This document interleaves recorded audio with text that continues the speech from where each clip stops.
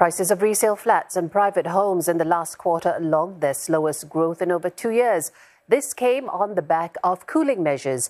Analysts expect the slower pace of growth to continue in the near term amid economic uncertainties and rising interest rates. The housing market may be showing signs of cooling, but this buyer is in no hurry to buy. The places I'm looking at, specifically the east, places like Bedok, and they mostly have mature estates. So if I'm going to pay a premium for that, if I do sell in the future, it'll be depreciating, which I'm not looking forward to.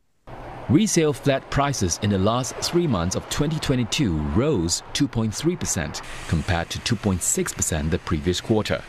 Market watchers cite the downbeat global economic outlook, higher interest rates, and government cooling measures.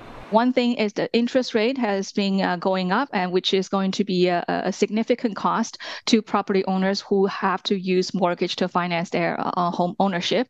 And also the construction costs has also gone up, which also contributed to the price. Analysts think the resale price could grow by 5 to 8% this year, down from the 10.4% growth in 2022. Because of the cooling measures, right now price growth for the HDB resale market has stabilized.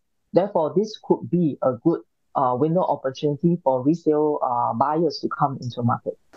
Over in the private sector, prices in the last quarter climbed 0.4% compared to 3.8% previously. It was held back by a 2.6% drop in suburban home prices and a lack of new projects. There were no major new launches, so prices were pretty stable, and that's why we do not see the prices growing at the same pace as what we see in the previous few quarters. So in fact, the price growth of less than 1% seems pretty stable for the whole market. Rental rates for private homes also saw slower growth, up more than 6% versus nearly 11% in the previous quarter.